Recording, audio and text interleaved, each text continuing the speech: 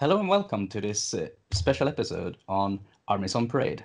With me today, I have Jon Davies. Jon, you have a quite successful Instagram account, wouldn't you say? I think we got up to. I got 7,000 followers. I think it was the day before yesterday. So I'm quite impressed. Really, I'm quite surprised, to be honest. Yeah, congratulations. And the name is JP Online Miniatures if you want to check him out. There's some great content there. But the theme of today's episode is that we both made an Armies on Parade entry. So, Jon, I think we're gonna start talking about yours. Okay. It's quite an impressive build, I must say. You should be start seeing. Jesus Christ, my English.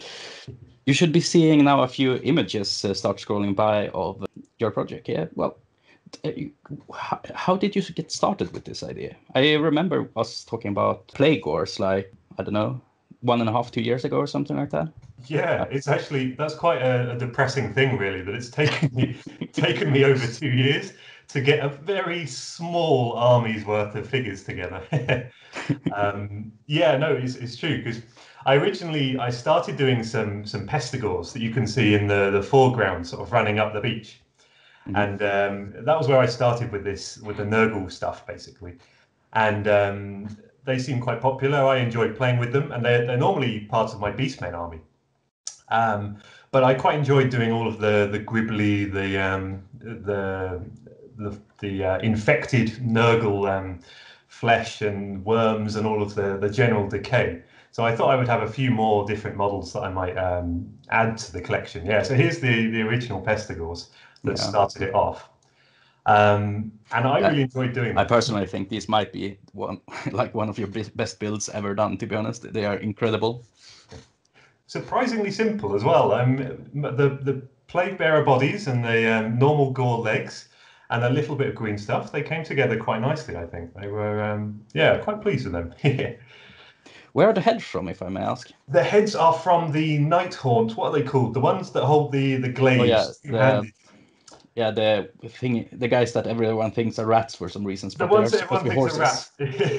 Exactly. The not rats, yes. Yeah.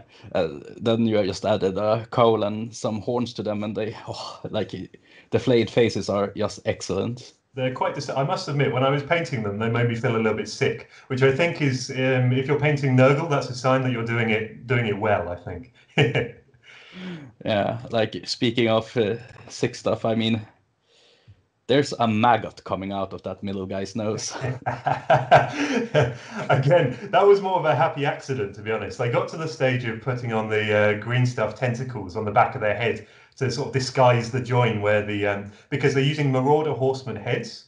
And so to disguise the gap between the Marauder Horseman head and the Blight King body, I was using green stuff tentacles, and one of them happened to fall when I was moving it with the sculpting tool, and it fell into the hole in his nose. And I was like, oh no, I think that'll stay there. That looks quite good. Oh, that makes it so much better. I think it's even more disturbing because it actually goes into his mouth from his nose. So I don't want to think about the logistics of it too much, really. So it's legs from the Savage Orc pigs. Yeah. Lightning bodies, and then Marauder Horseman heads with some various horns and bits and boggles on. Exactly, and then the shields are Minotaur shields, because it was quite hard to find anything else that didn't look really out of proportion with them. It was they're quite chunky. If you stand one next to a normal Blight King, they tower over them. The Malapinta, the Santa Malaria, and the Tina. I hope I pronounced those correctly. They were part of a pun, actually, because I was with my girlfriend, and we were having dinner, and she's Spanish, so we were having dinner one night, and I can't remember why, but we were talking about Christopher Columbus, and we were talking about how in Spanish school everybody has to learn the names of the ships when he went to the Americas. And the original ones are Santa Maria, Nina, which is like a small girl in English, and Pinta, which is Pinta. And we were making a joke about Santa Maria, and I think for some reason this was me with my terrible Spanish. I said something that sounded more like Santa Malaria than Santa Maria, and we kind of got talking about this idea of having a Nurgle-themed army based on the story of Christopher Columbus, and it was kind of quite organic, really. No pun intended. It sort of came from that. Yeah, so well, it's somehow fitting, you know, the New World settling, bringing plagues and stuff to well, the Americas. So I don't know. It was quite funny actually, because it was originally just as a little joke, and we thought it was quite funny because of the pun. But it's been quite controversial online. There have been quite a few people who've taken it quite seriously. So Yeah, I can imagine now with COVID and stuff. Also, people are a bit. Well, I wonder why Games Workshop has toned down Nurgle a bit. There haven't been any Nurgle releases since March, as far as I know. Yeah, well, today, you know, Decadence and Decay or whatever came out, so I guess that's something. Yeah, but I get like a general theme when looking at your models. See here, those are plants of some sort. Yes, so they're what's it called? I think it's called reindeer moss, I think. Yeah. And you can normally buy it in sort of craft stores. People use it as Christmas decoration quite a lot. Can I say I live in Sweden? These are on every single tree, everywhere. Are they? Oh, right. So, well, maybe Sweden is the place to get it then, because it seems to be very expensive here in Spain. So, you do know, I actually own a few reindeer. Do you? Yeah,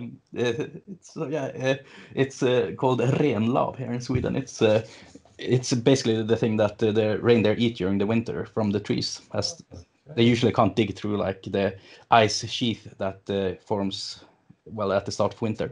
Oh. And it seems to be quite robust. It doesn't seem to degrade at all. I imagine that maybe that's part of the reason why it survives as well, and they can eat it. Yeah, perhaps. But yeah, it's very useful for making all sorts of horrible foliage and plant life for Nurgle. In this particular case, this was me being a bit lazy, because the cabin, the crew compartment part of the Ideneth ship, which is what the ships are originally made from, is empty. And at one point, I was thinking about trying to add like a lower deck and having something that you could see down into. And in the end, I settled with being a little bit lazy and just filling it with reindeer moss. So it looked like there's all sorts of horribleness filling out. But originally, these are the Ideneth scenery, the three ships that have then been reconstructed with bits of balsa wood. In this case, not too much balsa wood, but in some of the other ones, there's bits of dowel to make the sail, and the sail itself is made with plasticard. So, well, on topic of moss and stuff, there's just so much organic stuff on these. How do you prepare it so it like retains its intended color and doesn't degrade or such? Yeah, so with this one, I haven't actually used it too much, but in some of my other projects, I've used other types of moss, green mosses that I found out on walks and things like that. And the problem tends to be that over time it yellows, it bleaches, you can't keep it fresh. So I read an interesting thing about, I think it was a rail model, people who do railroads, yeah. Yeah, thank you. the railroad stuff, and they have a technique where to preserve the moss, they cook it with glycerin and green food dye, and it basically keeps it fresh and looking like it's still alive for years. And I did this 2 years ago, and I've got some in the drawer that still looks more or less like the day I picked it. So I'm quite chuffed with that finding, really. Yeah. But in this particular case, there isn't a load of living stuff, with the exception of the reindeer moss. The stuff that looks like algae flowing from the ships, all of this coming down the side going into the water, is actually just synthetic green wool from a craft store that people normally use for the, you know what I mean? They're making the woolen figures and woolen. I am disappointed now. Is that an anticlimax? Yeah. But that was literally just wool that was dipped in water effects to make it look more like algae, and it was I think it looks quite convincing, I think. Yeah, I did. Well, speaking of the sails, Are those free hands? Like Yes. calligraphy? I must admit, I started to go a little bit crazy towards the end because when I first did this, I was like, "Oh, this will be easy. I'll just I'll print it off on a piece of paper and I'll have a little stencil and then I'll just I'll spray it." And it came to it, and I was like, "Oh, but it's going to look a bit. It's going to look a bit 2D." I was like, "I know. Like I've done before with some of my when I paint textures and cloth, I sometimes have like a little hash pattern to try and make it look a bit more realistic." And I thought, "Oh, I'll do a similar thing here. I'll just put a few dots on it. It'll look really nice. It'll make it look a bit deeper." I got about halfway through the first eye, and I thought, "Why am I doing this?" By that stage, it was already too late. So I spent hours doing all three of the ship names. Yeah, they turned out really well though.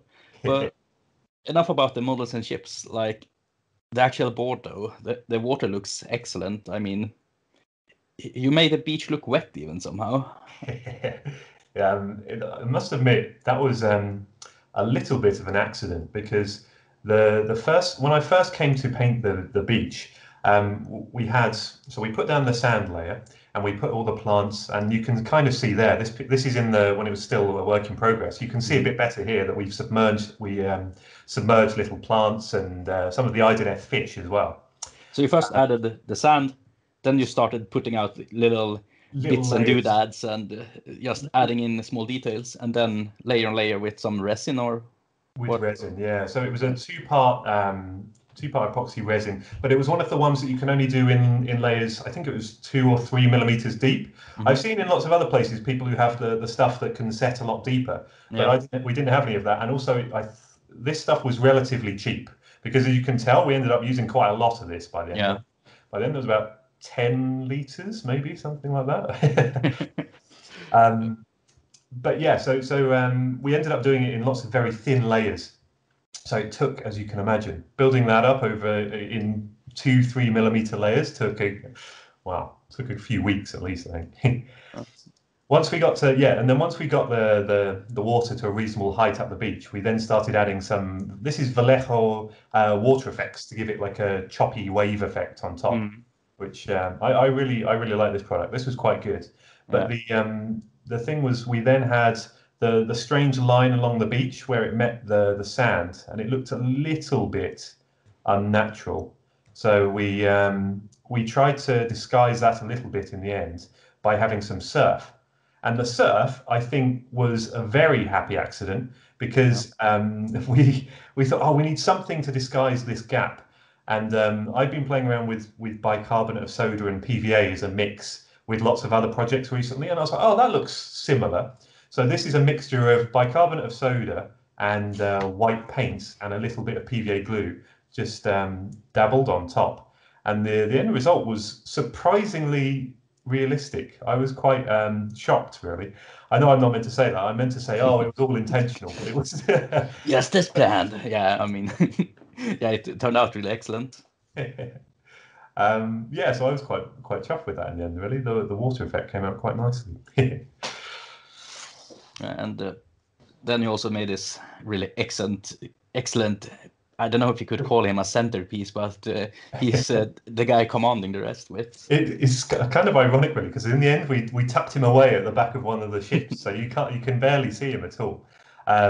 But he was kind of inspired by sort of Pirates of the Caribbean, Captain Barbossa, that kind of thing, with his monkey and the tentacles around his face. Yeah, it's like Davy Jones and Barbossa, Dragon Ball fused somehow. It was kind of a mixture of both, isn't he? Really, in the end. Yeah. But he was quite fun because he's using a Death Jester, the Harlequin Death Jester, the old Finecast one as a base. Yeah. Because I had it sitting around for a while, and I was like, it had quite a few holes, and I was like, oh, what can I because it was a slightly interesting cast, and I was like, oh, what could I use this for? And I was like, oh, it's already filled with holes. Let's try and whack it on the Nurgle board, and it came out quite. Yeah, I think it's passable, isn't it? Yeah. And then just a powder monkey on his arm. A little powder monkey, yeah. Yeah. Well, the only thing in the army that isn't really as Nurglified as I guess I would suspect it would be. I mean, he's relatively healthy compared to the rest of the board somehow. The monkey himself. I mean, he's definitely got something wrong with his eyes. Yeah. He's definitely got something wrong with him. Well, I mean, a monkey with pink eye, that's one thing. A guy with a tentacle face, that's a whole other tier somehow. Yeah, I think it is. I think he does look particularly normal compared to the face that's next to him. Yeah, indeed. The guy takes good care of his monkey, basically. Yeah. Or maybe it's a recent acquisition, perhaps. Is there something else I've missed with the board you would like to talk about? I mean, the only other thing that I don't think we've spoken about is the horrendously terrifying things on the Santa Maria. On the Santa Malaria. If you look at that close up, yeah, there, for example, on the Santa Malaria is full of these monstrosities that I've been using as plague bearers in game, but are actually these strange fungus monsters that are sort of a combination of Tyranids, Hormagaunt. Is that the one with the knives for hands? Yeah, it's Hormagaunt. It's Termagaunts. That's the shooty ones. Yeah. So the stabby ones, the Hormagaunts, using the bodies of the Hormagaunts and various and the heads of the of plague bearers to make them look kind of terrifying, to be honest. This was another one of those conversions where you do it and then halfway through painting them, you start to think, was this a good idea or was this actually pure nightmare fuel? Yeah, we all have those. And then you have the Lothan, the guy who counts dreadlocks or whatever you would call those. He's got. I should have included more pictures of him. I haven't actually posted him yet. I need to get around to doing that. But he's using the Ideneth tentacle octopus monster thing. That's normally the pet as his hairdo essentially. Yeah, it's a excellent board, and it will be fun to see what results it gets on the Armies on Parade, I guess. Wow, thank you very much. No, the only thing is I'm very conscious that it's quite nice and it looks quite it's quite a nice overall picture, but it is definitely lacking on the army, which is definitely not the same that could be said for yours. Yeah. Well, speaking of mine, then I think I might have the opposite issue to you, that I have too much stuff on my board. You say that, but it's very striking. I mean, the immediate thing that hits you when you see it is just wow, what am I looking at? And I think the problem is the more you look, the more you keep going, wow, what is that converted with? Oh my word, that one figure is using about 7 different kits, and then that just continues throughout the entire board. For me, it's phenomenal. Well, thank you. Actually, like when I start an army, I look at the base models and consider like, what don't I like about these? And then just replace everything I don't like and try to build something. Well, which turned out quite crazy with this project, to be honest. But the reason why I made this board though is for our spring run tournament, which didn't happen due to COVID. And they tend to get like super competitive. If you see like, for example, an Idonet army with real waves just splashing around, or a flying star drake with like lightning wings and whatever, that's what it usually turns out to be. And so I figured I need a really impressive display board in order to take home the competition. I think you would have got it. I think it looks. I think it would have been very hard to beat. And the thing is though, because if you're submitting this, the only problem is going to be that no one's going to know about the water, because it's got running water. You can't photograph running water. That's the bit that still gets me about this, the fact that it actually works, the fountains. But was it particularly difficult to do, the engineering and getting it working, or was it relatively straightforward? Water will always flow downwards. So how it works is that it has some internal tanks with 2 pumps in them. And as long as the tanks are below the surface level of the actual basins out on the board, the water will flow down through the pipe, back to the internal tank, into the pump, and then out through the Griffin. That is incredible. And I use it like getting the shit not to leak. That's a big one. So I use like this some boat epoxy that was like 100% leak proof, and just went ham on it until the entire outer basin was completely leak proof. It was essentially plumbing at that stage, wasn't it? Yeah. But maybe what you should mention, it has an internal homemade power bank as well.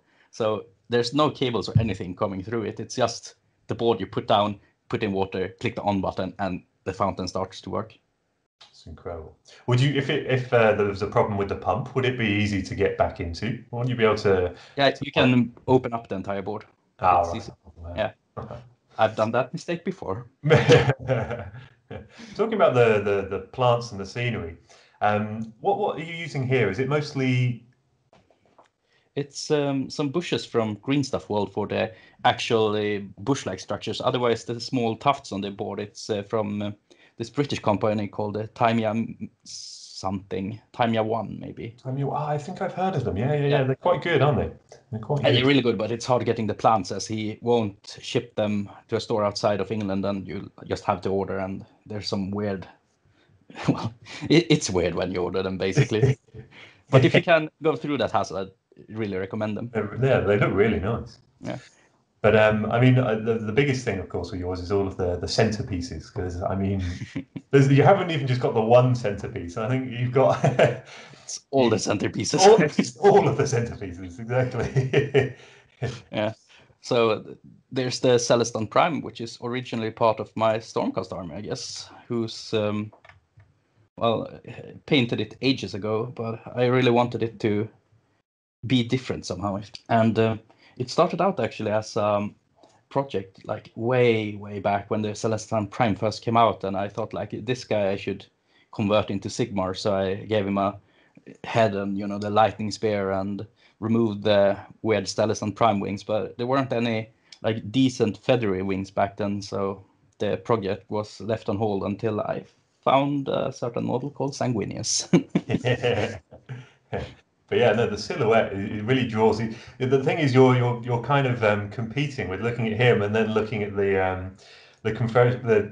big cat at the front, because that again is using, because that's the Slaves to Darkness, whatever it's called, isn't it? Yeah, the Mind Stealer Sviranx, I think. Like as you said, there's so much to see on the board, and I think it's.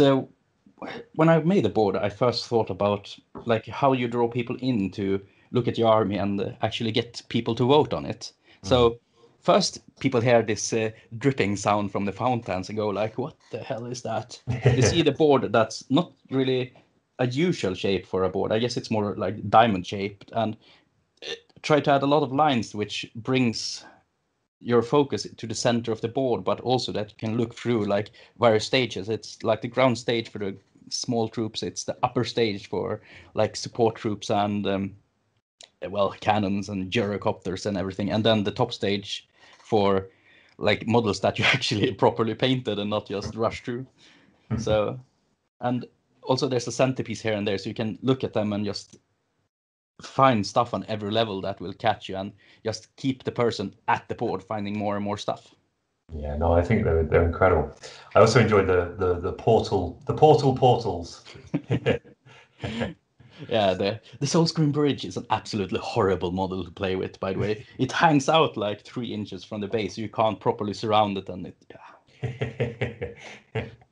I mean, you say that the ones on the top level are the only ones you've painted well, but everything's been done with non-metallic metal, hasn't it? I don't think there's many people who could say that about an army even a third of this size. Yeah, and I mean, okay, I'm gonna brag a bit now. I'm exceptionally fast at making projects. Like I started this army maybe in I think January or something. So it's been like, well, say 10 months to get the army done, and it's a quite impressive army for 10 months, I must say. Must say. Definitely, yeah. For 10 months. I mean, well, you saw what I've done in 2 years. So. No, it's incredible. I really enjoy your Hurricanum as well. The Hurricanum that's half Hurricanum, half steam tank, half who knows what. Yeah, it's they actually brought that one up on the Warhammer community like roundup. We're just calling it absolute madness, and that it's super well painted. So it was quite an ego boost, I must say so. That is fun. I do enjoy that because it's the steam tank but upside down, isn't it? It's an upside down, backside front steam tank. So very good. That does seem to be a good way of starting. If you want to make a unique conversion that no one's done before, if you turn things upside down, is always a good place to start, because then people go, "Whoa, look what he did! He did it upside down." It's Yeah. Yeah, I saw the steam tank, yes, we're twisting it around and like, this sort of looks like a Model T Ford. I wonder if I could just add a platform up there and then it's a Hurricane. And yeah, I think it turned out excellent. And I mean, it's like it fits my army somehow. I mainly play this army as Greywater, and they are all about the steampunk and just having steam engines everywhere. So yeah, I like it. It's because it does. There's such a lot going on, but it does look quite cohesive because you have the color scheme running through everything with the blue and the reddy pink. It does still look like a cohesive whole, even though you've got so much and so many different visual aspects going on. It's really nice, really nice. Yeah, there's actually a meme running through my paint community. It's that the turquoise and the magenta is the painting meta because it's like a really you look at color wheel and it's like the perfect combination of colors in order to add in like bits and pieces. For example, it's magenta, turquoise. They are, how to explain it on a they contrast each other really well, and then you have a lot of colors to pick from that work well with them, like the yellow and then moving on to a bit into the blue, and also like pure red with the green on the base. It's all very, very thought through when picking the color scheme. Yeah, and it does, and you can see it when you extend through to the yellows on the dragon, for example, and it doesn't look out of place. It's really good. Yeah, it's the same yellow as the portal actually. So Oh. and also the same yellow that I used to base in all my gold non-metallic metal. So it matches the rest of the force. It's very nice, and you've been quite successful with it as well as an army, haven't you? Well, I mean, lately though I've been more of an organizer than a player, but yeah, it's a quite decent army. It shoots like hell and just removes stuff, but I haven't really played it much in like the really current meta on in the end game of tournaments. So I think like for example Lumineth and also some Seraphon builds will give me so much pain. It's incredible because everything in how the army is built is that it needs to get the freaking bridge cost, and you can't do that versus Seraphon most of the time. And if the Lumineth player outdrops you, takes first turn, goes forward and just auto dispels it with Tickliss. It's sad times. It's interesting. Have you seen any other entries for Armies on Parade? I must admit, I've not been particularly with it. I haven't seen a great deal of others so far, but I always quite enjoy it. I do think it's a really good time of year for inspiration because you always see something that's very creative, and you go, oh wow, that's I hadn't thought about that. Even a new theme or a new way of presenting stuff. Yeah, people have done some really impressive stuff. There's like this Mechanicum board with just yeah, it's incredible. Loads of like weathering and several different levels with people standing on it. And there's some Ogre Kingdom as well with this big Gork and Mork statue. And is it Vincent Ventula who has done like our aircraft carrier or something for his Tempest City? Oh wow! Yeah, so. I think probably there's an element of this year of lots of people have tried to up their game a bit because they know it's going to be more of an international. Just the one competition this year, so it's all or nothing basically.